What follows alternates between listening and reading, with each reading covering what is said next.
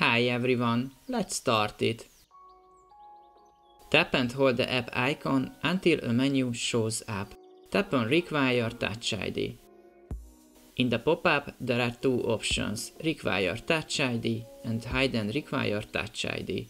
Tap on the Hide and Require Touch ID button. If you select Hide and Require Touch ID, the app will be removed from the home screen.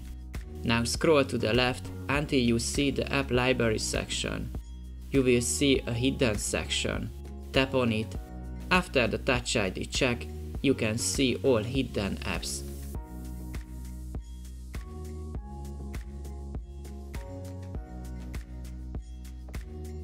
When you long press on it, you can unhide your app again. That's it, we are done.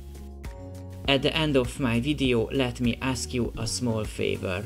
As you can see, most of my viewers are not subscribed. If you find my video helpful, please take a second to give a like and click on the subscribe button to help my videos reach more people. Thank you and see you in the next one.